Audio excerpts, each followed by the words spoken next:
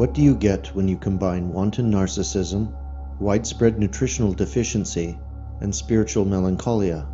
Answer: the contemporary genderless youth. And if that isn't enough, the countless hours hovering over electronic devices, lack of outdoor activity, and a general disdain for healthy social diversions has brought the latest generation of Western youth to a point that now imperils the continued existence of Western civilization. Even the usual disengagement of your typical youth, a malaise that has been ruthlessly fostered by the media elite ever since its victory over McCarthy in the 1950s, has an uncanny edge to it. This is an utterly nihilistic group of young people, and many of them literally do not care about anything but themselves. Sociologists will say this is predictable teenage behavior going back to the Stone Age. Meteorologists will assert that this is evidence of climate change. But none of it deals with the root cause, for all of this is fostered by the individual postmodern personality. And in the following we will attempt to explain how, during its formative stages, the current generation is being modified to suit the establishment's desire for a homogeneous, sexually sterile Western human type.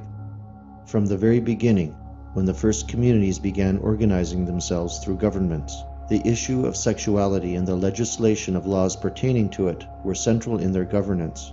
This can be seen codified in so many religious books and clay tablets that, for economy's sake, we need not develop this notion any further. For the most part, the intended effect was to introduce commonly understood standards of practice or forms of engagement when it came to marriage, procreation, and healthy sexual practices. As communities evolved into ever more complex polities, institutions were required to handle the various branches of society where oversight was needed, such as policing, courts of law, or currency creation. These were originally intended to serve a social purpose, that is, for the greater good of the people the laws were supposed to represent. As time went by, however, the idea of government began to change. Special interest had always had a hand in ruling society. No kingdom could have governed without them. But with the slow decay of monarchical absolutism and the rise of the elitist schools of governance, these special interest groups now had greater sway in politics. They became sponsors of new social theories, which included a belief that the rule of law must be expanded to all facets of the civilization. The last 3 centuries of Western political history, it can be argued, has been the struggle between the two ideologies of pervasive versus minimal governance. However that may be, the rise of Marxism and the 20th century idea of total government ensured that the statist philosophy of rule would be the contemporary method of choice. But what does this have to do with pansexual delusions? Everything.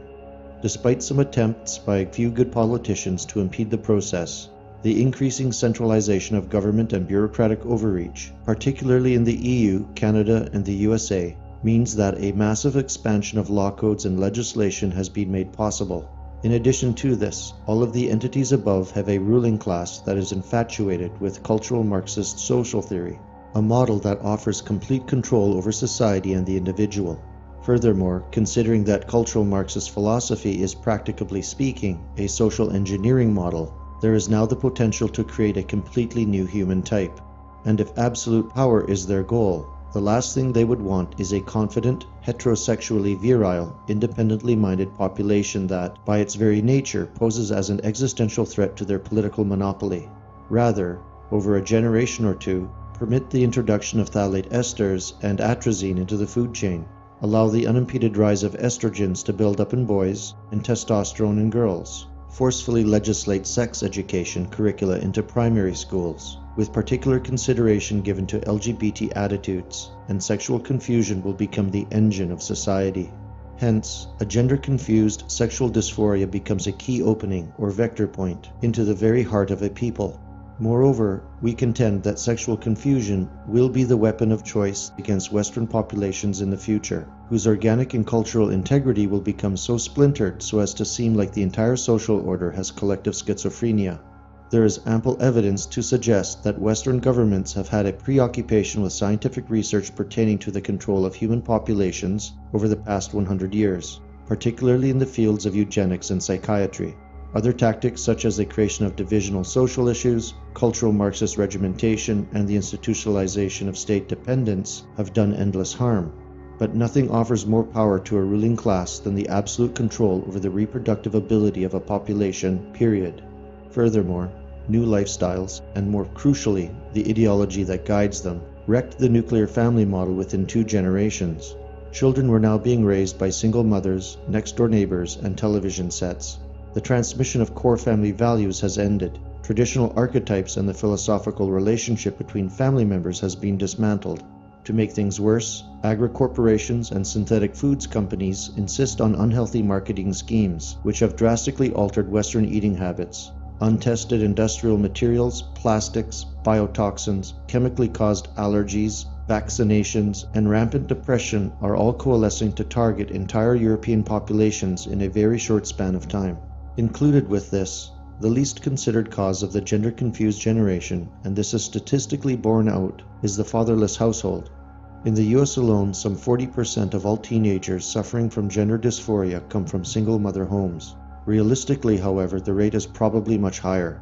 The father archetype influences personality and sexual awareness far more profoundly than the mother, for it is the primordial function of the father archetype to promote the fundamental distinguishing of opposites and, consequently, differentiation of various unconscious contents. Carl Jung wrote, "There is no consciousness without discrimination of opposites." And for so many now, it is the lack of a father that has brought them to this unhappy place. When the consciousness centers are not being lit up, the ability to discriminate between opposites, including sexes, is handicapped. It is really that simple. The long-term consequences of the Western elite's tinkering and social engineering could not have been known to them from the outset, but they struck gold nevertheless. And what are the odds that they would let a heterosexual European patriarchy flourish once again in the West? One would think they would rather let it burn like a funeral pyre than let go of their halakhic power.